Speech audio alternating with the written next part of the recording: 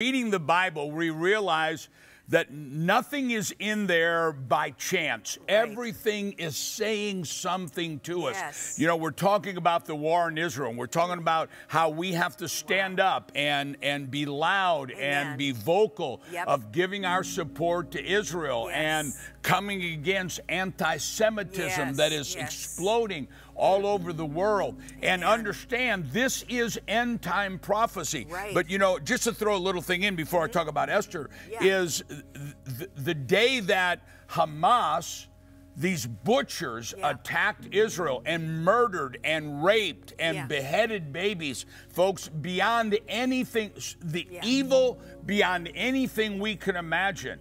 1,400 innocent people, civilians, taking children and Holocaust survivors and babies into captivity, and many of them that were found murdered.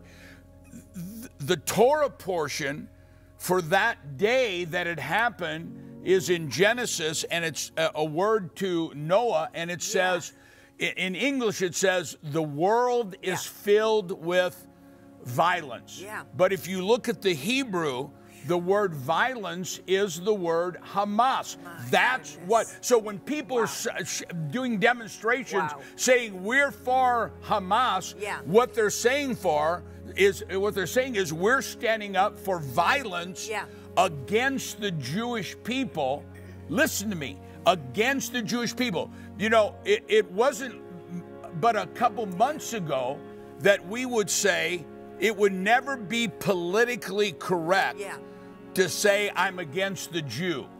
That's anti-Semitism. But we would add to that, but being against Israel is the new anti-Semitism.